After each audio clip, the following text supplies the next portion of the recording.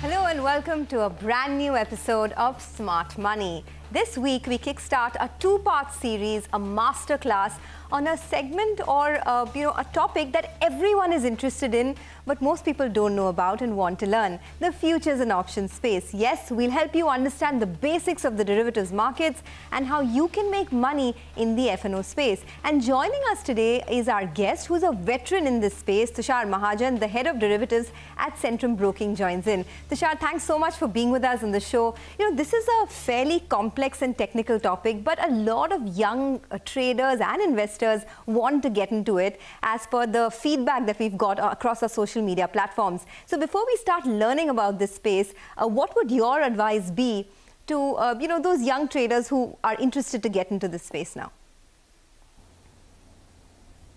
I think one of my key advices to people who are new to the market and trying to enter the space is that before trading, you need to understand your risks very well, especially in the futures market, which allows you for a lot of leverage as well. You know, the leverage makes your gains look very good, but at the same time, they can magnify your losses on the, if a trade goes wrong.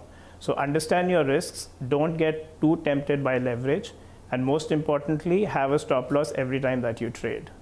Okay, so understand your risks and don't get too tempted. That's the advice from Tushar. But let's begin from the beginning, right, Tushar? If someone has just started off and they don't know anything about the derivatives market, the pure definition of futures and options, what would it be? What would your explanation be to them? So in a very simple layman's terms, I would say that futures is basically the price of an asset which the market is willing to give it at a specified date in future. So for example, let's say in Tata Motors, the stock is trading at 132 and the futures is trading at 132.5 for an expiry on the 29th of October.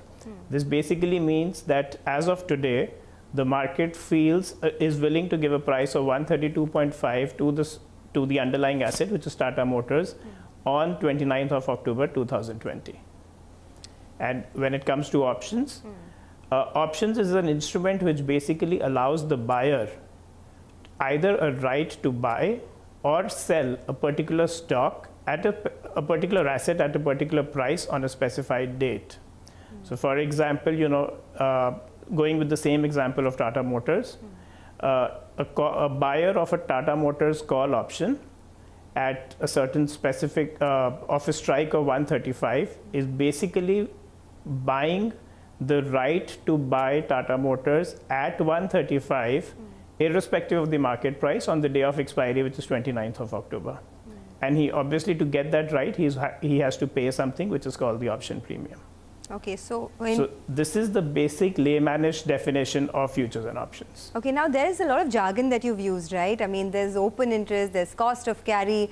We'll get into the details, but if you just want to demystify some of the most important terms that are used in the futures and options space, which ones would they be? Sure. So I think at a very bare minimum, two terms which are really important when you are looking at the futures market specifically is the cost of carry and open interest. We'll take each of them one by one. So what does cost of carry mean? The cost of carry is basically the net cost which you have to pay in order to hold an asset to maturity. So going by the same example of Tata Motors, the stock price is 132, the futures price is 132.5. So the difference, which is 0.5, is the cost which you have to pay in order to hold that asset until maturity, which is 29th of October. So that is basically what is cost of carry, and if you calculate it in terms of percentages, that would be about 0.38 or 0.4%. is the cost that you're paying to hold the premium. Okay. So that is what is cost of carry. Okay. The other more kind of complicated term or difficult to understand is what is open interest. In plain English, open interest is defined as the number of open contracts in the market for a particular asset at any point in time. Remember that for every contract, there will always be a buyer and there will always be a seller. So, total number of open contracts between a buyer and seller, they define an open interest. Okay. I think we could probably take an example to explain how this works. Yeah. Let's say there are a couple of people in the market, A, B, C, D, E. So now let's say A buys a contract and B sells a contract to him. So between A and B, there is one contract which is open, and so the open interest is 1. Now tomorrow, C and D trade between themselves. So C buys 6 contracts and D sells 6 contracts to C. So there are 6 contracts between C and D, and there was one contract in the market earlier between A and B. So now your open interest totally becomes 7. So one contract which was where A had bought it and B had sold it, and 6 contracts which C had bought and D had sold. So that makes it a total interest of 7. Further, continuing with this transaction, A sells a contract to D. Now, which means A sells 1 and D buys 1. What that makes it, that the one contract which A already held with himself is now nullified to 0. And similarly, the 6 contracts, out of the 6 contracts which D was holding short, he has bought one from A, so D also has now only 5 contracts. So in this marketplace, which has 4 participants, which is A, B, C, and D, the open interest now, which is the number of open contracts, is only 6, because one contract now has extinguished by an indirect transaction between A and D. Let's add another layer and let's introduce another person E into this. Now person E sells 6 contracts to, person C buys 6 contracts from C. So C was holding 6 contracts which he had bought 2 days back, and now he sold them off to E. So in the overall marketplace of ours, which has A, B, C, D, and E, C holds nothing right now, and all his positions get shifted to E. So still in total, the overall open interest or the overall positions which stay continue to be 6. Okay. That is what is defined as open interest, which is the number of unopened, unnetted contracts in the market. So basically, it's just to understand the demand-supply dynamics between within stocks, right, among different players.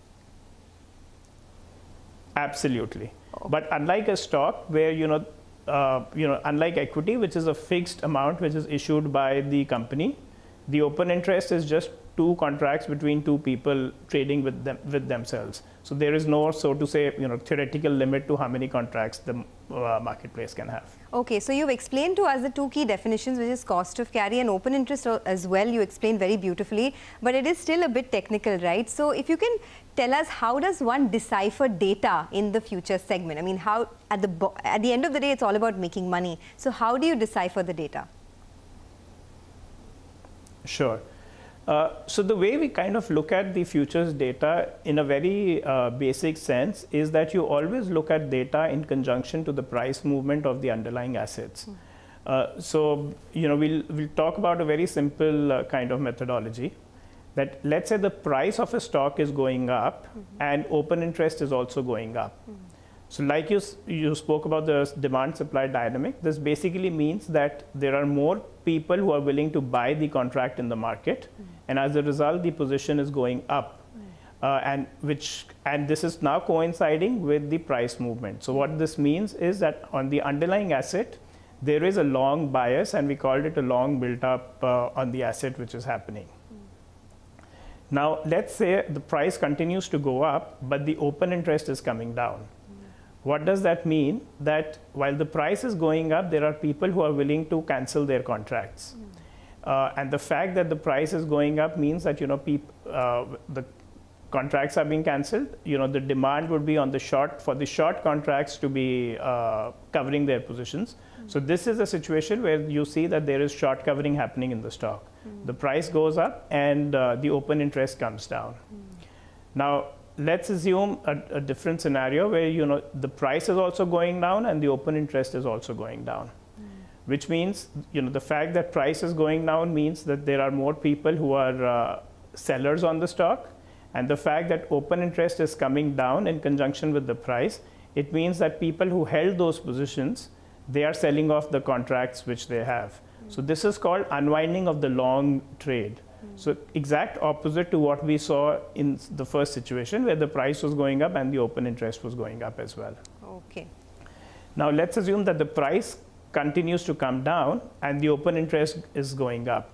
Now in such a situation, this is, clearly that there is a pressure on the stock where the price is moving, and there are more and more people willing to open contracts at a lower price.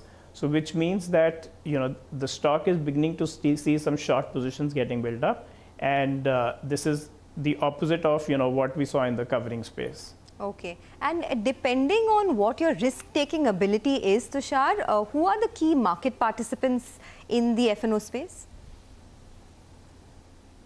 So broadly speaking, we look at three participants in the marketplace. They are the speculators, the arbitragers, and the hedgers. So in terms of risk profiling, the speculators would be the highest risk-taking guys. They are people who speculate or who take punts on the prices of the underlying assets. These guys are typically liquidity providers, liquidity seekers, and let's say they assume that the stock is going to go up, they would come in and buy positions in the market. The other category, which I would say is moderate risk people, are the hedgers. Again, they are liquidity seekers in the market, and hedgers are basically people who are looking to hedge their existing positions in the underlying market for a short-term blip. Just as an example, let's say Hero Motors and Bajaj Auto both move in a similar manner, that they're given the fact that they are in the same industry or something, and I have a core position in Hero Motor. As a hedger, I would probably want to hedge some kind of risk to the two-wheeler market, so to say, by selling Bajaj Auto futures. So that is what I'm doing, and I'm hedging my existing risk in the market. The third category, which basically complements both hedgers and speculators, and they are the lowest risk, is the arbitragers. These are guys who would basically try and be in the market to kill any kind of inefficiencies which the price action or price movements of the first two categories try to create in the market. So for example, someone is bidding futures aggressively for a stock because he believes that the stock can go up. The arbitrager would come into the market, he would buy the stock, and he would start selling the futures to make sure that the cost of carry between the stock and the futures does not change too significantly, or is not priced out of whack. So those are the arbitragers, who are the low risk but liquidity providers in the market, and all three categories have their own functions. Okay, so you've created a very good base for our next discussion. I mean, you've explained to us what the basic definitions are, who are the kind of people that participate in this market. But what I want to know is, what's the payoff, right? I mean, how do you really make money using derivatives and the F&O segment? So we'll do one thing. We'll take a very quick break, but don't go anywhere. We'll also focus on the option segment when we come back and try to demystify more of this jargon and more of the F&O space on the other side of the break. Stay with us.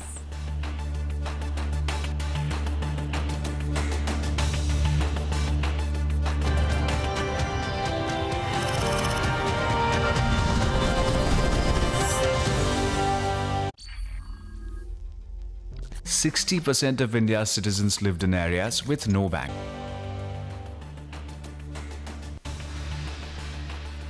Hi guys, welcome back. You're still watching Smart Money on CNBC TV 18. We've kick-started a two-part series to understand and do a deep dive into the futures and options space. Before the break, Tushar Mahajan of Centrum Broking spoke about the basics of futures.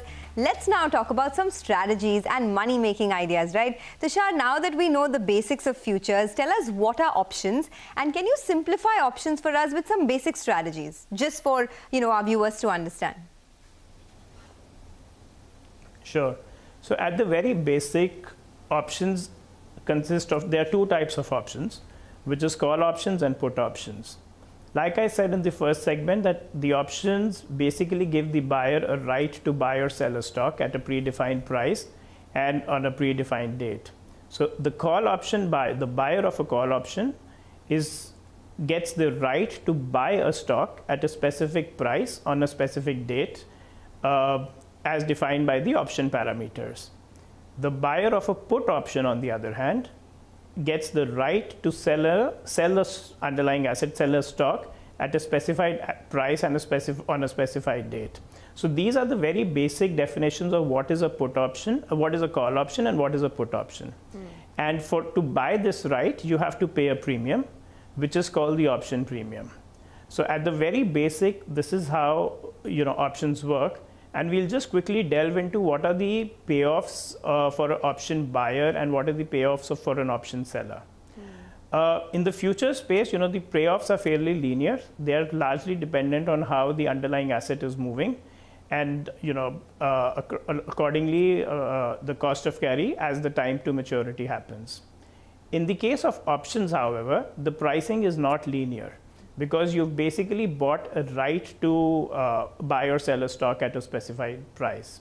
So for an option buyer, for example, we'll go with the first example of Tata Motors. Let's say today I buy the stock price of Tata Motors, let's say, is trading at 132. I think that on the date of expiry, which is 29th of October, the Tata Motors price will be more than 132. Or let's say more than 135. So I buy an option of a strike price of 135. I have to pay a premium for that. Let's assume the premium is 1 rupee. So I pay 1 rupee and I get the right to buy the stock at 135. Now on the date of expiry, if the spot goes to 140, I am basically buying a stock which is currently in the market for 140 at 135 by paying rupee 1. So my only downside as of now is that 1 rupee which I've paid, whereas my upside could be limited because the stock could be 150, 160, 170. So depending on the stock price, that's where my upside is. Okay, got that. So what are now, if I was an option... Sure. No, I just want to ask you, what are the factors which determine the price of options, these options that you're speaking about? Yes, so multiple factors would determine the price of the option. The first obviously would be the strike price. So the farther the strike price goes from the current price, the lower would be the price. The other option which determines the price, the other factor which determines the price of an option is the time to maturity. The longer is the time available for maturity, the higher is the price that you are going to pay, because you're keeping that right for a longer period of time. The third factor significantly which impacts the price of options is the volatility in the market. Suppose the stock, because you're buying a right and the stock is let's say a very volatile stock which is calculated in terms of implied volatility, the price of the option would be higher. If I were to compare, let's say, Tata Motors to an HDFC Bank which relatively has smaller moves, the volatility for Tata Motors would be more, and for the same difference from the strike price, the price of a Tata Motors option would be far more than the HDFC Bank option. And the other factors which are largely static would be interest rates and dividends. They would impact the price of the price of the options, but because they're largely independent for the entire market, you would in your everyday trading focus on the three other factors, which is strike, time, and volatility. Okay, strike, time and volatility are a couple of key factors to watch out for. But what are the different option strategies that one can really take, and what kind of risks do a call buyer and a call writer take? So the call buyer, like I said, an option buyer, which could be either a call or a put buyer, for him the risk is limited to the amount of premium that he is paying. So for a small amount of risk, for a fixed amount of risk, your gains could be unlimited because the stock could be anywhere. On the other side, for the option writer, which is either a call writer or a put writer, your upfront earning is the only gain which you will make, but your risks could be significantly higher because you are opening yourself to a large amount of losses if the trade goes in the other way. So I'll just quickly talk about the option writer's payoff in the case of the Tata Motors example that we did. That I got 1 rupee by writing a call option of 135, but the stock has moved to 140. So for a strike price of 135, so my loss of 5 rupees is what I would have to pay to the option buyer. So for a ultimate gain of 1 rupee, I have exposed myself to 5 rupees of loss, and that 5 could be 15, 20, 25, whatever the number be, as the case may be in terms of the date of expiry. Okay. So what you have to understand that for buyers, the price, the gains are unlimited for a fixed cost, whereas for the writers, the losses are unlimited for a fixed gain. Okay, but if someone wants to write a fairly complex strategy, how does one do it? I mean, if you can give us some examples. So I think in the options world, there are a multiple of different strategies and permutations and combinations which use. In the interest of time, we'll just keep them limited to, we've discussed the basic call buying and call selling. We'll now speak about, strategies like a call spread. So for example, the stock price is trading at 132 today. I believe that the stock will go up from here, let's say beyond 135, but I'm very certain that it cannot go up at 145. So as a trader, my view could be that I will go and buy a call option of 135 and internally sell a call option of 145. So what that means is I have reduced my cost of buying the option by selling an upside call, and at the same time I have given up any further upside beyond 145 in the stock. So by paying the option premium, I have the chance to play the option from 135 to 145. Similarly, if I'm a put buyer and I believe that the stock is going to go to 120 but not below 110, I could buy a put of 120 and sell a put of 110, thereby reducing my cost of trading the option, but at the same time giving up some of my gains because I'm limiting myself to only 10 rupees of gains between 120 to 110. So that could be one. The other option, like we said, that volatility is a key aspect which determines option prices. Suppose the stock is trading at 135 and I believe that the stock is ready for a big move. I don't know which side the move is going to be, either on the upside or the downside. I could buy a call and a put both of the option and pay a certain price for that. And let's assume that the price falls down to 120. So my put is, if I bought the 135 put, I make money on that, which is 15 rupees, and my call expires worthless. Similarly, on the other side, if the price goes to 150, I make money on the call option, but my put, so I didn't know what the direction was, but I made money by buying both a call and a put, and that's called a straddle. All right. So you know what? We've actually run out of time. I know this is a really exhaustive topic and you've managed to sort of explain it to us beautifully, all the terms, the key definitions, the risks involved. So what we're going to do is we're going to wrap up on this first episode of a two-part series of Smart Money, where our focus is on the futures and options space. But next week, we'll be back with a follow-on. So don't go anywhere. Keep watching CNBC TV 18. Tushar, thank you so much for joining us on the show. And you guys have a good weekend. Thanks a lot.